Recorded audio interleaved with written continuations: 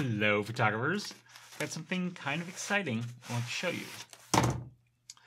One of the most amazing things about creating images as a photographer is printing them. This is a photo book, and I am in love with this photo book. What I want to talk about today is how to prepare your images for printing. So let's get into that.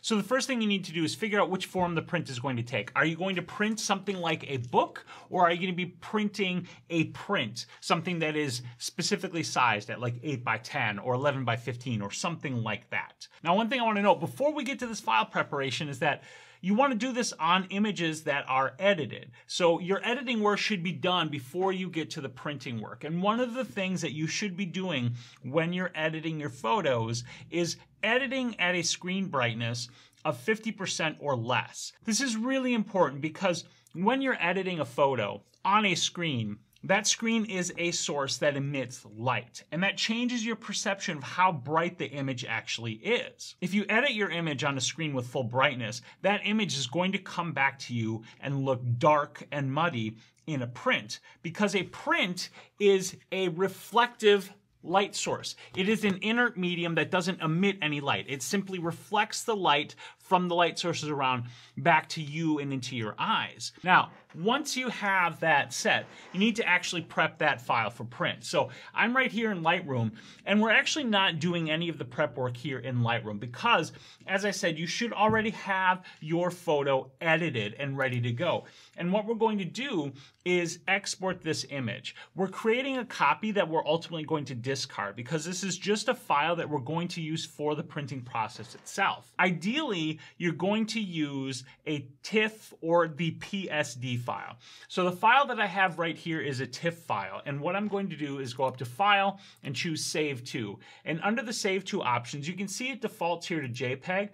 I want the original plus settings. Now, if you're using a RAW file, you wouldn't use this process. As an example, let's go back, and I'm going to switch to the RAW file for this image. And if I wanted to edit this image, the option I would choose is under File, Edit in Photoshop, because that's going to take the file with all of the raw edits that have been done to it and open it up in Photoshop for us to use. Now again, I'm not using the raw file because I've done some further editing inside of Photoshop to the original raw file, ending with this fully edited TIFF file. So what I'm going to do is choose Save To, Original plus Settings, and I'm just going to dump this file on my desktop. Now we need to prepare this for the printing process. So what we're going to do is open this image up in Photoshop or your editor of choice. It can be Affinity Photo, whether it's on the desktop or the iPad. It can be Corel Paint Shop Pro, Paint.net, whatever. You need an image editor that does some basic things. It doesn't have to be super fancy. The first thing we need to do is, if we're printing a print,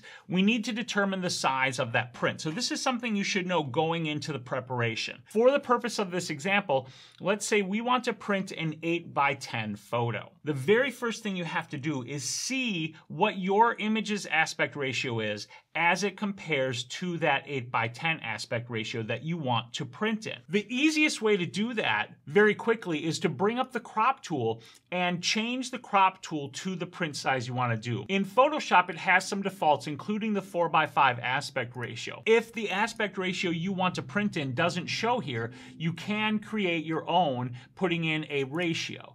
So if you wanted to print let's say an 11 by 15. You put that in and it will show you the crop that you would end up with. And once you see if your image fits the aspect ratio you want to print, then you can make your next decision, which is, do I want to crop the image, or do I want to add a border to the image to make it fit the aspect ratio? Either of those choices are valid for you. It doesn't matter. However, if you don't crop and you do add a border, when you put that print into a frame that is 8 by 10 as an example, you will see those borders. However, if you're going to take that print and get it framed with some matting, you can have that matting cut specifically to the image, ignoring the borders so that it looks perfect in the frame. With that determination made, let's actually get to the sizing of the image so we can move into the cropping or the border adding. So with that, we're just going to exit out of the cropping tool for the time being, and we're actually going to go under the image menu and we're going to choose the image size option because we need to set the base image size and resolution for this print. And to do that, we need to change a couple of options. The very first thing you want to do is uncheck resample. This is just our starting point. We want to make sure that the dimensions that we're working are in inches so that you can see precisely the sizes you're working with. Once you have it set to inches and you've unchecked the resample option, the first thing you want to do is change the image resolution to 300 pixels per inch. And as you do that, you'll notice the width and the height changing. Because when you're changing the image resolution, you're changing the density of pixels per unit of measure, in this case per inch. So prior to the change, the distribution was 72 pixels for every inch of image. But when you're printing smaller size prints like 8x10s, you actually want a higher pixel density per inch because it's that pixel density that allows the human eye to see the image instead of all of the dots of ink that make up that image. And that's why we choose 300. So when we set this to 300, we get far fewer inches because we're putting far more pixels into every inch. And in this case, my native image size is 11.2 inches by 15.36 inches. Now here is where we want to recheck the resample option because we're actually going to be printing an 8x10. So we want to make the image smaller. And at this point, we do want to resample because what resampling is going to do is maintain this resolution of 300 pixels per inch. So I'm going to undo that, check resample, and set that width to 8 inches. When we do that, we can see that the height is 10.9, which tells us we're going to either need to crop or add the border. This is something we already knew because we previewed that with the crop tool. However, when you come into a situation like this, you might start by putting the height at 10, and when you see that, you realize that the width is 7.3. This would be the print setup that we would use if we wanted to add a border to the image. We're not doing that initially, so we're going to change the width to 8. So once we hit OK, the image shrinks down because we've actually changed the size. I'm going to hit Command 0 to just fill the screen with it, and then I'm going to back it off just a hair. Now let's go back to the crop tool because we actually need to make that 8x10 crop. So let's change that ratio to 8x10. And what you do here is arbitrary. You have to choose how you want to crop the image. For me, it's very important to keep her shoe and the leading line of her leg up into her body. So I am going to pull the crop down.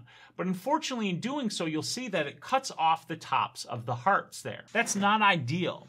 And that's why for me, and for this image, I actually wouldn't use the cropping option. I would add border instead. So let's go back into that image resize menu. And because I undid the image size change, everything is back to where it was. So once again, I'm going to uncheck resample and put 300 pixels in here. Our measurement is already set to inches. Now I'm going to choose resample, and I want to set my height to 10 inches. And in doing so, I now have a width that is too short, and that's fine because we're going to add canvas to make this exactly 8x10 inches. And now we go under image and choose canvas size. And for canvas size, we want to make sure that the anchor is right in the center. And when I add a canvas extension, I like to choose white, but you can choose white, black, gray, or another color if you want. And then you need to add the extension. Now we've already got the image pre-sized to where we want it. Our measurement is in inches. If it's not in inches here, change it to inches so you can see the numbers you're working with. And all I have to do is input 8 here and hit OK. And it adds this little border to either side of my image, ensuring that my image is exactly 8 inches wide and 10 inches tall, so that when I go to make my print, this will print perfectly. Yes, the print will have those 2 little white strip borders on the edge, but my image will be printed exactly as I send it to the printer. And that is what's important here. Once you have done that, you need to save your image. Now, how you save your image will depend upon the printer that you are using. Some printing services will accept TIFF or JPEG images, and other printing services will only accept JPEGs. I personally do prefer TIFF if I can use it, but JPEGs are fine because if you're working from the original file, working from a source with no compression means that the very first time you save it as a JPEG, yes, you do get some compression, but it's a pretty minimal amount of compression, and your print is going to look amazing from that JPEG. So let's go ahead and change this to JPEG, and when you're saving it as a JPEG, you want to make sure you're saving it at maximum image quality. If you do save as TIFF, this isn't an issue because there is no compression applied to the TIFF. And then we hit OK.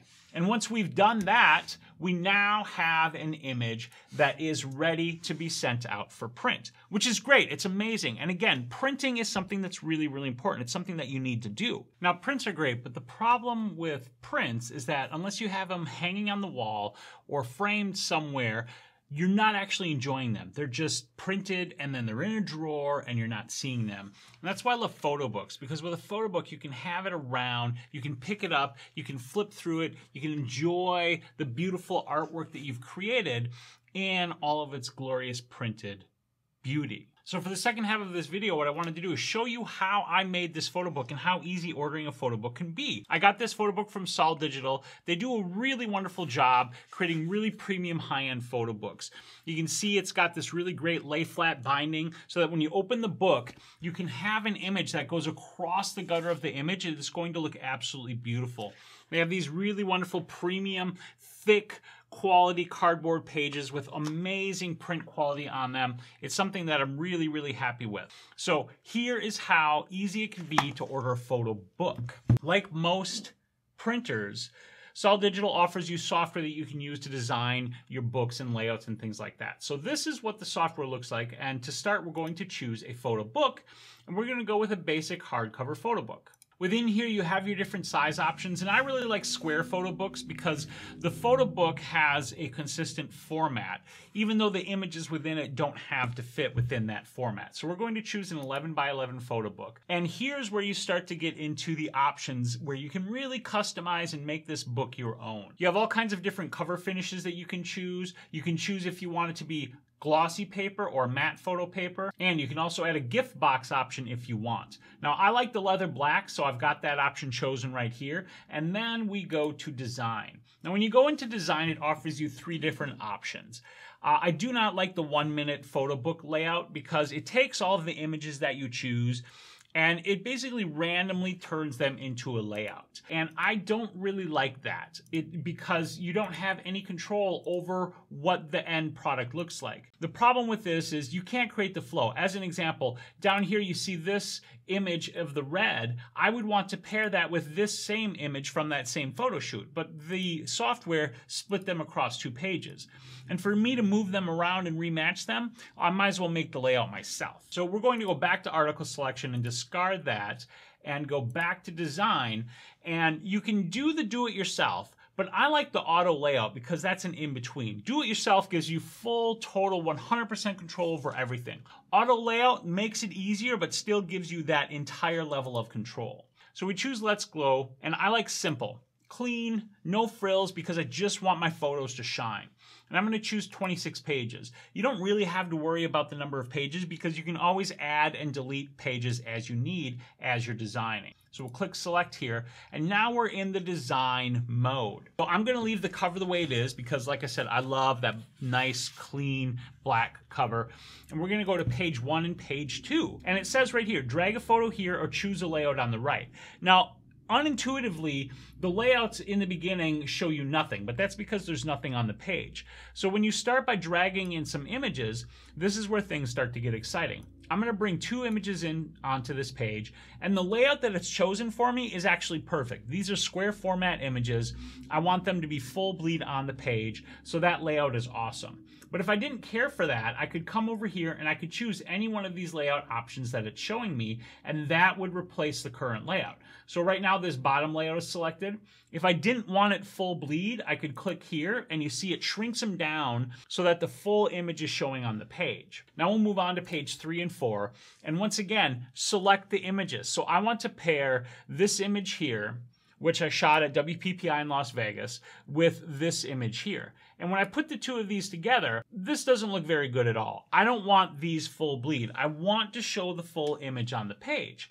So I come over here to the layout and I say, let's do this right here. Boom, shrinks them out, puts them right there the way I want them. Now maybe you want them to go edge to edge on the horizontal, but not crop them to make them edge to edge vertical. All you need to do is find the layout that supports that. This one right here, boom, edge to edge, looks great. That's how easy it is.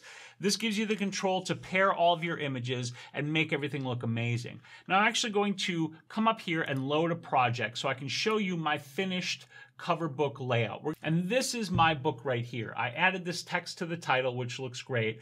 And then these are the pages of my photo book. And I'm just really happy with this because it only took me about 15-20 minutes to put this whole thing together.